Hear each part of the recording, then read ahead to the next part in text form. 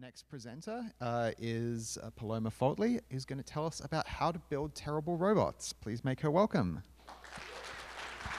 I am a relatively new Python programmer. I started last year, and I'm already giving talks on it, so I must be really good at this. So I went to school for way too long learning how to build robots, and I basically just did everything in C, and I thought, this is the easiest language. It makes so much sense, and everything is clear. And I could never learn Python because that's too hard, and people who are smart learn Python. And I thought that because people were doing such really awesome, interesting, complex things with it, that it was going to be way too hard for me to learn, and I would never be able to do it. And then I started learning Python, and I realized that C is really hard. So, so I wanted to talk to you a little bit about why I think Python and MicroPython specifically is pretty great, and why you should use it, and also how you should build terrible robots. So just quickly, how many people really enjoy robots here? Okay, great, good number of hands. How many people want to actually build a robot themselves? Okay, awesome. That is a similar number of hands, which is better than the last time I gave this talk because there was a lot of hissing when I mentioned any hardware. So this is much better than that. So the first question is why? Why do you want to build a terrible robot? I want to build awesome robots, not terrible robots, and I want to do it the first time and never make any mistakes, and it's going to be perfect. That's probably not going to happen with your first robot, and I really think that you should build really terrible robots that are useless and bad because it is really interesting and fun, and you learn a lot. So terrible robots are hilarious. You may recognize this lovely lady on the left. That's Simone Yetch, and she is the self-determined queen of shitty robots. And so these are the kind of robots that she builds.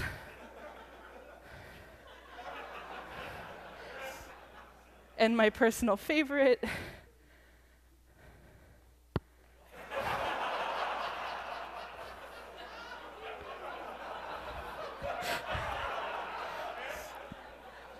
So like that was probably really hard to make, and she had to learn a lot about motors and about sensors and about actuation, and then she built something so useless and wonderful, and it makes me so happy.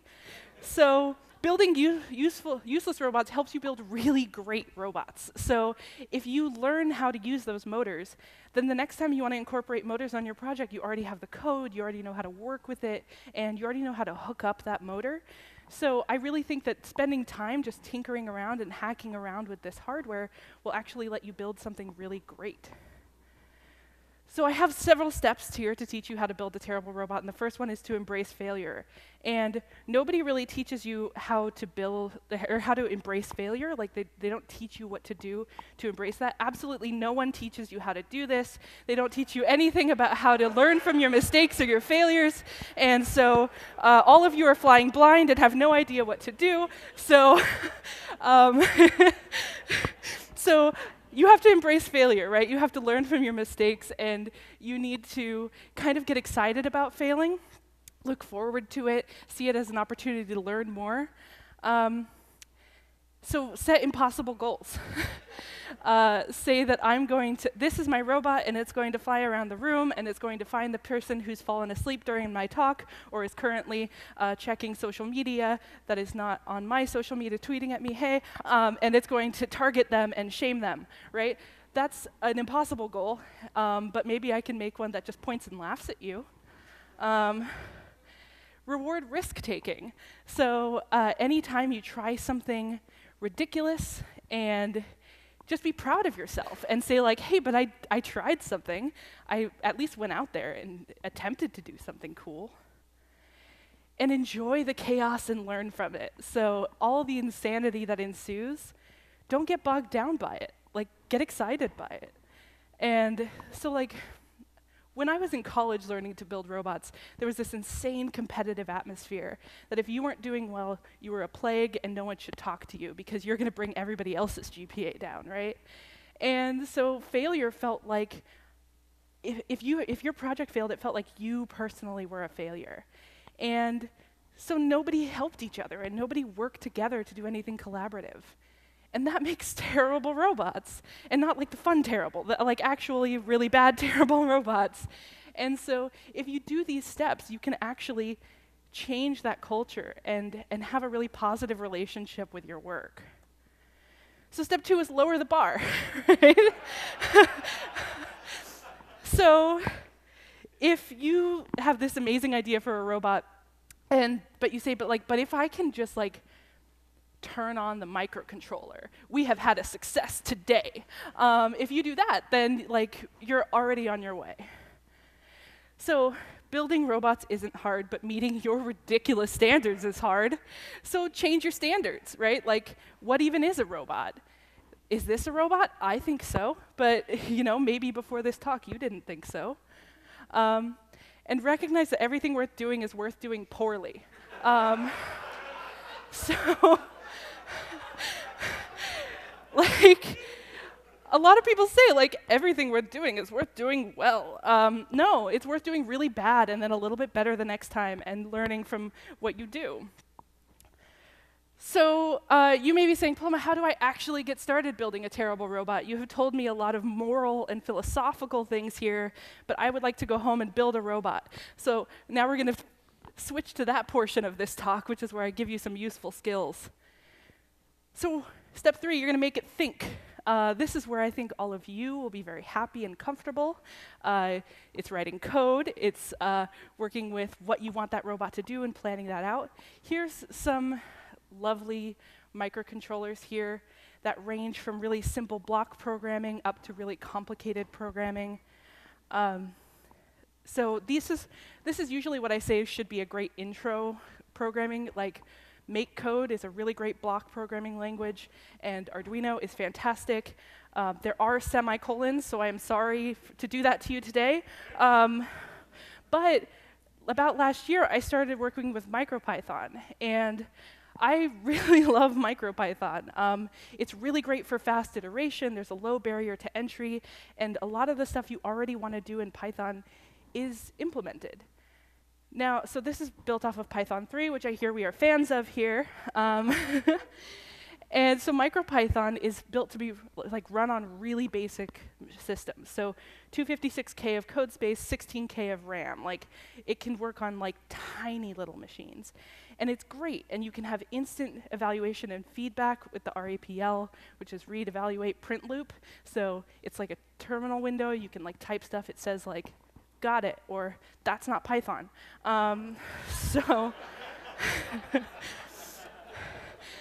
So today I'm going to be talking about CircuitPython, which is sort of built off of MicroPython. It's built by Adafruit for Adafruit boards. It's really lovely, and it can work on way beefier boards, and it encompasses more of what Python 3 is. But it has a limited chipset that it works with, so it won't work with every board that you want to, but if you get boards from Adafruit, they're super well documented and supported. So there's some information here you can look at later when you watch this back. Hey. And now I'm going to switch to actually show you some of that code. So this is my terrible robot. I love it dearly. This is ComfortBot. And, oh, come on. Are you going to work for me today?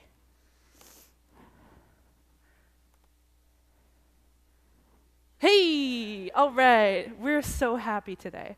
Okay, so inside here is a Adafruit Metro M0 Express. You can come check it out after this at the Micro Park. So you want to hang out with me there and play around with this robot, please feel free to. So I'm in an editor called Mu. You can do this in a lot of different editors. This is just the one that Adafruit says is best. So I said, let's do this. And then you can do all of your coding in here. And the nice thing is that when I plug this in, it will definitely work, no problem. Hey. So this is that beautiful REPL we were talking about. And so if I press Control-C, we can actually type code into here and say, hey, what is 2 plus 2? It's 4. All right, great job. So the really cool thing about this is that all that Python is being executed on that microcontroller, not on the computer. And I can actually do things like, say, help modules, and see what's in here. So these are all the modules that I have currently running on there, and I can import them. And if I can remember what the function is. Okay, we're not going to do that one because I don't remember it off the top of my head. But, so you can run code on here. A lot of it is in, I linked to the Adafruit like step-by-step tutorials, which is really great. I mean, it wouldn't be great if I showed you an LED blinking because it's inside the box. So just imagine that an LED is blinking at you, and it's very impressive. But so the nice thing is you can write all this code here and execute it, and when it fails, you can run in and see actually which part is failing. So I decided that for this wonderful presentation, I would show you this beautiful robot that I made. It's very useless unless you like validation and positive feedback. So this is ComfortBot. It comforts you when your code fails. So, okay. Oh, I'm so sorry. I didn't mean to offend you with that. Okay. We'll do that later. So basically, when I write some code, right, everything's in a try except loop, which I'm sure all of you are really happy about, because this is the best way to write your code. But if I throw some garbage into my code, so the nice thing is you just click save, it saves it on the robot as if it's a USB drive. Like, if you look on here, you can see ComfortBot is just a regular USB. You can click and drag your code onto there. You don't need anything special. You can just use it. Normally, you can download code and just throw it on there like a thumb drive, and it will actually execute it, assuming you name it code.py. So there's some security for you. You have to have the right name for your file. Really sophisticated. So, oh, it's so tiny. Just, there we go. Okay. So, if I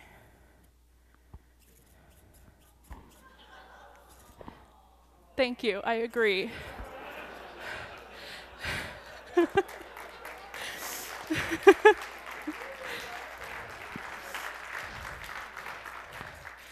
So the nice thing about this is that it is also very indicative of what my talk is about, which is that it is encouraging you when you fail and encouraging you to try again, because you're actually excited when it fails. It prints out the exception that garbage is not defined, and then it like comforts you and pats you on the back. So if you want to see how that was done and take a look at the insides, I'm happy to show you later. It's very sophisticated and difficult, so and very impressive. Don't worry about it. So what I've done here is that I made it do stuff, which is step 4. So you decide on your outputs. Now, I don't have enough time to talk you through all of the ways you could hook things up and exactly how voltage works and current and different communication protocols, but I will happily talk to you about it at the MicroPark. But so you decide what you want it to do, you hook that up, power ground signal, you're good. And then you tell it when to do stuff. And that is going to be basically sensors, and it's going to say, hey, when this thing happens, do this thing. And those are also really simple to hook up, power ground signal, right? It's not hard once you kind of learn the basics. And so I really think with some very simple tutorials, you can get to a point where you're doing this and able to have this cathartic experience. So I had all these thoughts and feelings and decided to do something with it. So at my university, I started a program called the Hackathon because I like bad puns and because I wanted to encourage my fellow university students to have the support that I did not have when I was in my robotics classes. And I decided to build a 12-hour hackathon where you had to build a robot and you were going to fail. So we gave them, actually closer to 10 hours, and because they also had to present their ideas, and this is the presentation from the winning team, which we will get to in a second, but we gave them a prompt, we gave them tons of support, we had workshops throughout the day to teach them how to hook things up, we had bingo cards of failure modes, so if you let out the magic smoke, you're like, oh, If you put way too many LEDs on that, you got a bingo sticker. For some reason, if you put a bird on it, you got bingo stickers, right? So we had some amazing, amazing submissions. And the prompt for the very first year was, your computer is not secure. Build a robot that makes your computer secure.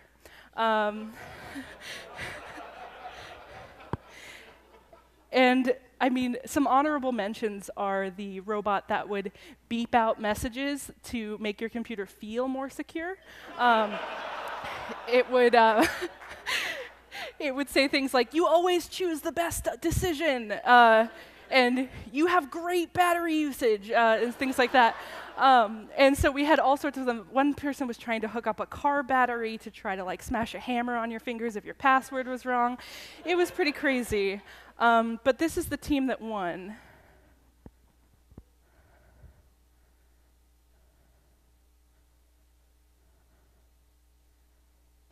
Are you tired of people stealing information off your computer? Introducing product name, featuring advanced alarm system and dangerous spinning blades. Ouch! Your laptop won't open when it's locked. Easy to unlock when you have the password with a convenient remote control. Hassle-free working.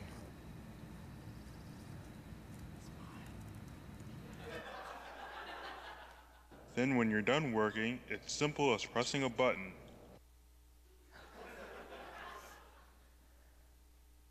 So thieves can't get to it. So this is my favorite. Limited supply. Call now. So this is fantastic. I love it so much. Because they had to learn so much to do this. Like, a lot of these people working on this had never worked with a microcontroller before. They brought in an IR remote because they had one for their LEDs at home and they wanted to learn how to use it. And they worked really hard all day to figure out how to make these things work. And they just built something ridiculous. And so we gave them a trophy made out of a plunger of spray painted gold, and and gave them with a bunch of action figures on it. And then we gave them like a nice little bag of goodies so they can go home and keep building ridiculous things and embrace the learning process. Nobody shamed them because what they were building wasn't going to be profitable or because what they were working on wasn't going to like be perfect on the first try. Everybody was like, oh, that's hilarious. And so they actually still do these today and have a wonderful time, and it's a really great tradition that's down at UCSC. And so I really encourage you to kind of take this, you can do it at home, have a party with your friends, kind of create an environment where this kind of like exploration and play with hardware is embraced and accepted. So I encourage you to go for it. Here's some of the references that I used for this presentation. Feel free to hold here for a couple seconds if you want to take a picture. Okay, cool. And the next slide is some other really great resources that I think are awesome for building your first robot. So if you would like to talk to me about this, I would be happy to let you play with it and try to write code and see if you need comforting on your coding skills. And I really appreciate you hanging out with me for today. So thank you.